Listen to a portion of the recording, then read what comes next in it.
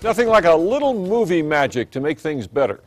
Officers in the economically hard-pressed Berlin Police Department are getting a big boost from the Arnold Schwarzenegger movie being filmed there. News 13's Selena Westervelt is in the newsplex. Selena?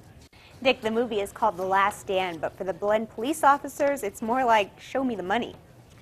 Effects are ready, except for our last bit of cutting the post. It's a movie in the making. The latest action-packed Arnold Schwarzenegger film is providing the city's police officers some extra duties. Security for when they're doing different stunts like bullets or blowing things up. And supervising all of those explosions means plenty of overtime, and that OT is being paid for by the film company. When you have bills and in the past when when we were taking furloughs through the city, and then when those came off, we had a lot of things that kind of grew as far as bills, and things like this definitely help. Officers won't say how much extra they're being paid. It's pretty nice, that's all I can say. But they say the department that's been riddled with financial woes is extremely grateful.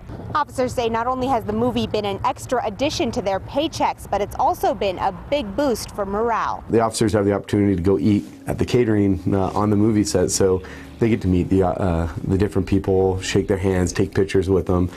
So it's kind of neat for them. It's once in a lifetime thing. Lieutenant Miller joked that even with all the extra security, the governor wouldn't have any problems nabbing crooks himself. He's still a big dude. So I don't think I'd want to tussle with him. Officers are also responsible for keeping the set secure at night. Filming is expected to last at least 2 more months, and the movie is expected to be Schwarzenegger's big comeback since leaving office as California's governor. Dick?